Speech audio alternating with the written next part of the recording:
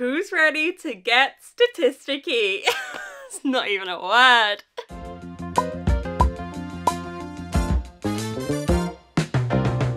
Hello my loves, welcome back to my channel. Today we're going to be doing my 2022 reading statistics. I'm so excited.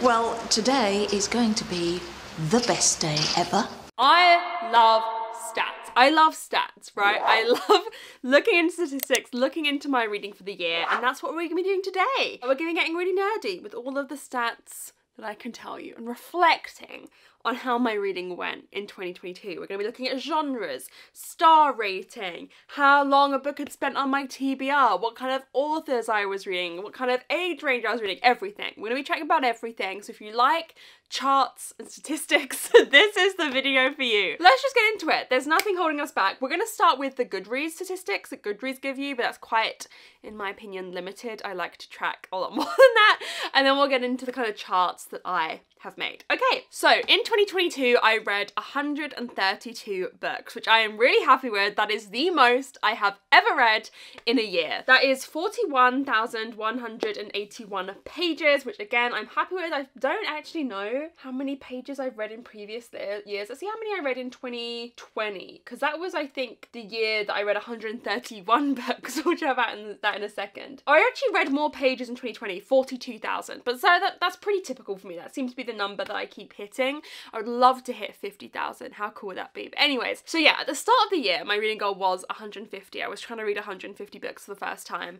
And as some of you may know, I had a pretty rough start to 2022 and I didn't read a lot. I only read, I think, 5 books in January. So I think if I had read more in the first couple months of the year, perhaps I would have hit 150, but it just didn't happen. So I think in September time, I set my goal to 132 books. So one more than the most I've ever read in a year, and I did it. So that is the most books I've ever read in a year. I'm pretty happy with that. The shortest book I read this year was Randomized by Andy Weir at 28 pages. This was part of the Forward collection, which is these sci-fi novellas that are on Kindle. And the longest book I read this year was Jade Legacy by Fonda Lee at 713 pages. Quite a lot, huh?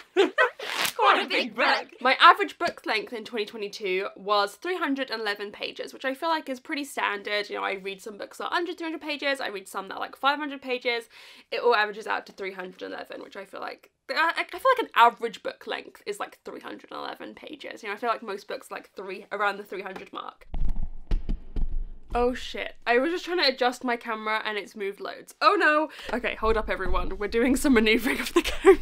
I'm so sorry. The level of unprofessionalism, far too much. Okay, right, we're just dealing with the camera having changed slightly. So the book that most other people have shelved on Goodreads that I read this year was Circe by Madeline Miller, with almost 2 million people having shelved this, which is kind of crazy. And the book that least people have shelved was Stephen Fry's Inside Your Mind, an Audible original, which 114 people had shelved. That isn't technically a book, I don't think. Stephen Fry does some of these shorts, like he does the Inside Your Mind ones, but I love his historical ones. He does like Victorian England, Edwardian England, these kind of like Audible series. And I'm like, what is the difference between that and like a really high quality non-fiction audiobook? There isn't one, so I'm reading on Audible, I'm counting it as a book. Don't care. The rules don't apply. I think not a lot of people have shelved this because it technically is not a book, but I count it towards my goal and I don't care, right? I make the rules, so. My average rating for 2022 was 3.7, which I think is my average rating for Goodreads like ever, so at least I'm consistent. I feel like that's a pretty high average rating at 3.7. The highest rated on Goodreads book that I read this year was again Jade Legacy at a 4.67, which is a ridiculously high rating. And I think it deserves it. I love Jade Legacy so much. I can't wait. I need to make my dad read this series. Okay, let's get into my statistics now. One thing that I think is interesting that I just want to tell you that we don't have a graph for, because we have a graph for everything else, is the average time a book had been on my TBR. This is something that I started tracking this year for the first time, and the average time a book had been on my TBR before I read it this year was 7.3 months, which I feel like is pretty good. I read a lot of books just as they came onto my TBR, like new releases that hadn't been on there long, but I also got through some books like Circe. Circe was one of the oldest books on my TBR. That had probably been on, I don't even want to know how many months that had been on my TBR for. Let's find out. 44 months that had been on my TBR. So it all averaged out to 7.3, which I feel like, you know, shows I had a balance of reading books that had just come on my TBR and books that had been on it ages. Okay, graphs, come to me. Okay, let's start with star ratings. Before I've had these in bar charts, but you guys have told me that it's easier for you to see in pie charts, so everything I think almost is in pie charts. So this year I had 29 5-stars, which I'm happy with. I feel like 29 5-stars is pretty good. We had 7 4.5s, 32 4-stars, 20 3.5s. I should probably scoot over a bit, hang on. 25 3-stars, 7 2.5s, 8 2-stars, 3 1.5s, and 1 1-star, which was really a DNF, but I felt so vindictive towards it that I just gave it a 1 star. So let's chat about genre. This one's interesting. I haven't really looked at these graphs before I'm coming and speaking to you because I kind of want to react to them naturally. So I read 1 classic, 7 contemporary, 27 fantasy, 3 graphic novel, 7 historical, 13 horror, 1 humour, 3 magical realism, 27 mystery, 11 non-fiction, 8 romance, 8 sci-fi, and 16 thriller. So yeah, it checks out. The fantasy and mystery are my top 2 genres. They are the genres I read the most. I feel like I didn't consciously read as much fantasy this year, but thinking about it, maybe I read a lot of series. Like I finished a lot of series and a lot of them were probably fantasy series. So I reckon a lot of my fantasy reading was parts of series, if that makes sense. I feel like 11 non-fiction is pretty good. That's like my 5th most common genre, which isn't bad. Like I feel like that's pretty good. I don't know, I feel like I set a non-fiction goal at the start of the year. I haven't reacted to my goals yet. I would be doing that next week and seeing how I did, but I feel like I set a goal to read 12. But like 11 is close enough. I'm pretty happy with that. Okay. I'm surprised actually I read equal amounts fantasy and mystery. I feel like if I were to make a prediction next year, maybe more mystery. I feel like mystery is what I feel the pull towards, but also there's not like as many mystery books out there as I feel like as fantasy. Do you know what I mean? There's more to choose from for fantasy. Let's chat about the format in which I read the books. 13 were audiobooks, 5 were ebooks, 64 were what I call mixed media, and 50 were physical. So mixed media is typically when I have the physical book and the audiobook and I read them together. That was something especially the first half of the year, I feel like every book that I read, I had to have the audiobook as well in order to like make sense of what was happening. I found it just harder to read at the start of the year. My brain was a little bit foggier. I've been trying, I think more towards the latter half of the year, to just read physically if I can, because it is, I mean, I have script, I love script, and if the audiobook of a book is on script that I'm reading, I will probably listen to it because it's just easy. But getting lots of audiobooks on Audible is expensive when I already have the physical book. I don't need to do that. But I do love that reading experience, especially if a book, you know, I've heard has a great audiobook. You know, thinking of things like True Crime Story this year.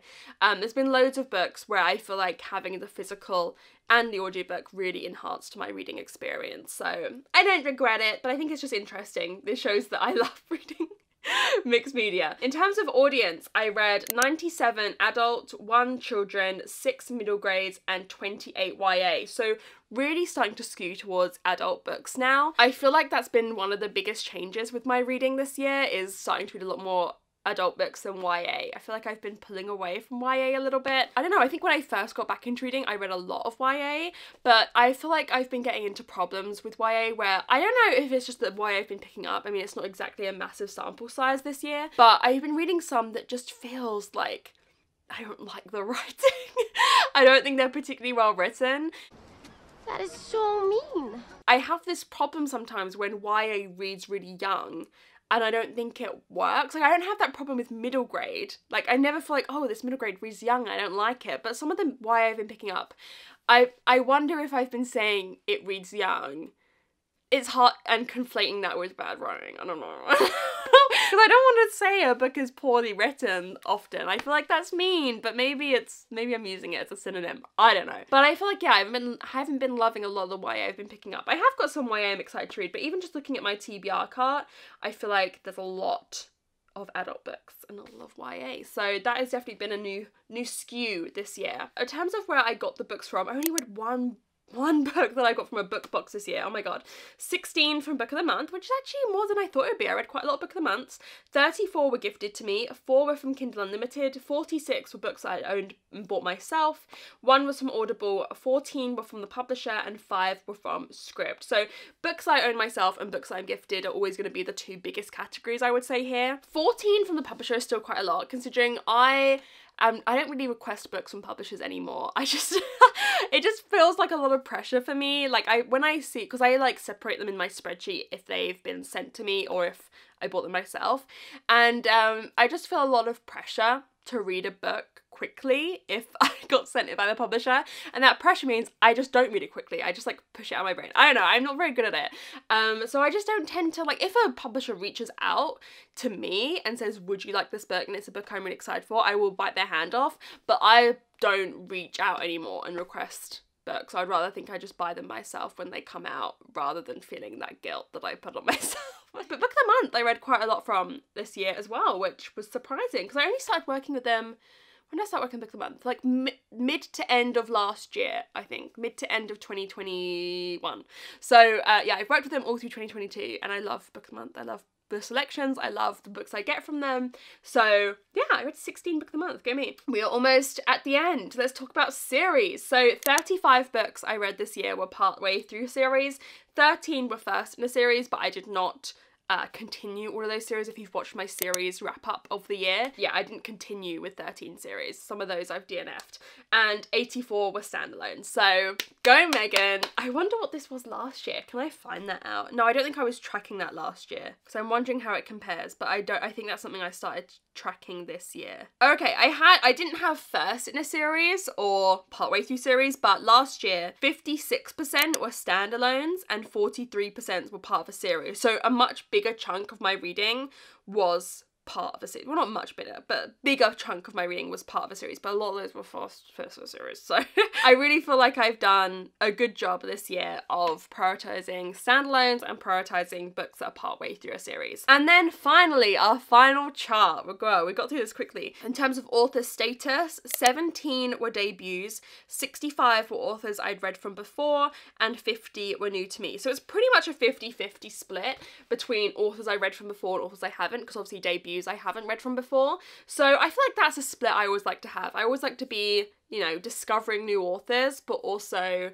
really trying to carry on reading the releases of authors that I've loved before and really enjoyed. So I'm pretty happy with that split. So that is all of my reading statistics for 2022. I hope you enjoyed going through that with me. I love going through the statistics. So yeah, let me know. I would really love to know if there's anything you'd like me to track next year, because if there is, I kind of need to start doing it now as I begin my spreadsheet. So if there's any info that I didn't go through there that you would like me to track for this time next year, please let me know. But yeah, here's to an amazing 2023. I can finally say Happy New Year to you, because it's finally the new year for me. In my last video, it wasn't. So I feel like good vibes for 2023. And I feel like looking there's a few things that I'm super happy with in terms of my reading for 2022, and some things that I would like to grow and improve. So next week we will see my goals. We'll react to my 2022 goals, and then we'll set my 2023 goals. And then I think that's all of the kind of 2022 reflection content done, and we're just into 2023. I'm very excited. If you got into the end, comment, is that like, I feel like it's a bar chart emoji. Yeah, comment the bar chart emoji if you got to the end. Thank you guys so much for watching, and I'll see you very soon in another video. Bye!